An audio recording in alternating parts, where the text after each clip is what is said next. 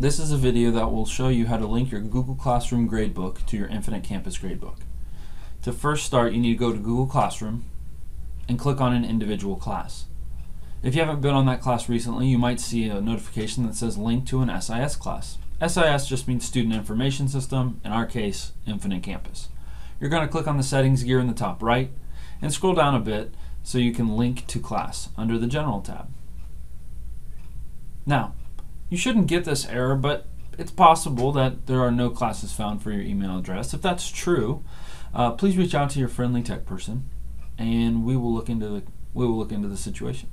But for the most part, you're going to be able to scroll, and when you click link to class, you're going to be able to find all your different courses that are listed in Infinite Campus. This is really important. You need to match the section number in your Google Classroom course to the section number in Infinite Campus. So right here, it's important that this section number, 041341, matches Google Classroom and Infinite Campus. Okay, so I'm going to click link here.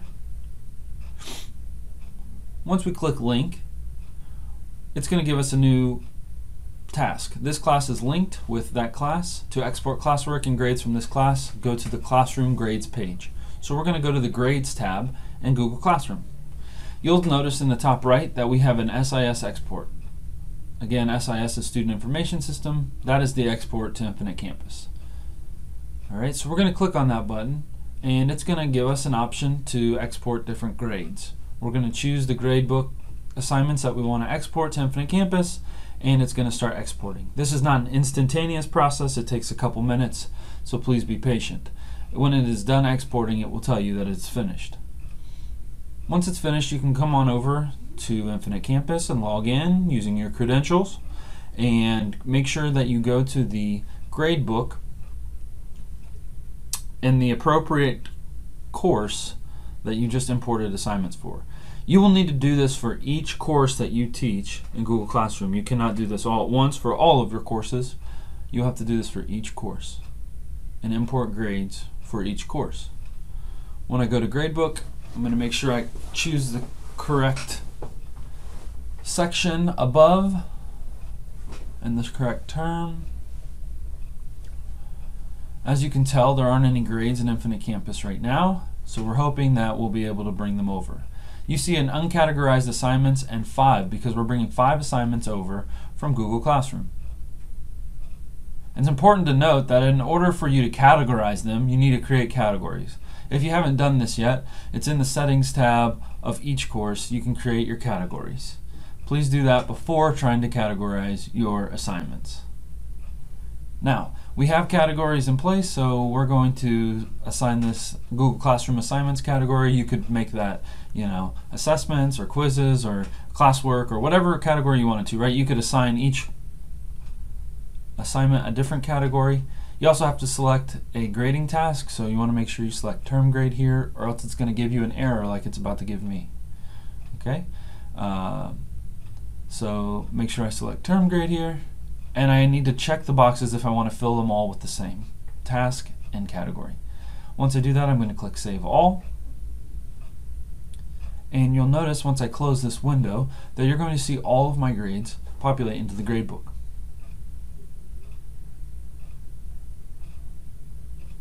Which is wonderful. This is exactly what we want to do. However, it can be kind of a pain if we have to do this every single time, set the category and the term if it's always going to be the same. You now have non-campus assignment defaults under your settings. If you click on that, you're going to see that you can set a default category and a default standard grading task. Once you do that, your grades will automatically import from Google Classroom when you click the SIS export on Google Classroom, and you won't have to define the category and the grading task every single time. What a time saver that could be. The last thing to note is if you have grades that are maybe drafts or not turned back in, those grades will not come over into your Google Classroom.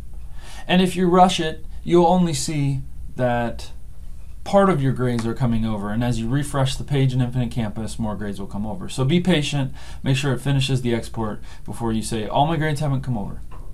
Lastly, and maybe most importantly, is that if you want to change a grade the way that you should do it is you should change the grade in Google Classroom, return the grade, and then re-export. If you change the grade in Infinite Campus, it will work, but when you choose to export again, the Google Classroom grade will override the grade in Infinite Campus. Because of this, the best practice would be to change the grade first in Google Classroom, and then change it, and then export it to Infinite Campus. As you can see, if we rush the export right here, we're only seeing partial grades. When we click refresh, we'll see more grades pop in as we go. So we just need to be patient with the export. It happens in live time. That is real live time data. As you can see, it's still exporting. We run back to Infinite Campus and we check it. And we have more grades, but we still don't have all the grades. I hope this helps you get started, and I hope it's a huge time saver for everybody. This is an awesome tool that is brand new to us this year, so please let us know if you have any issues.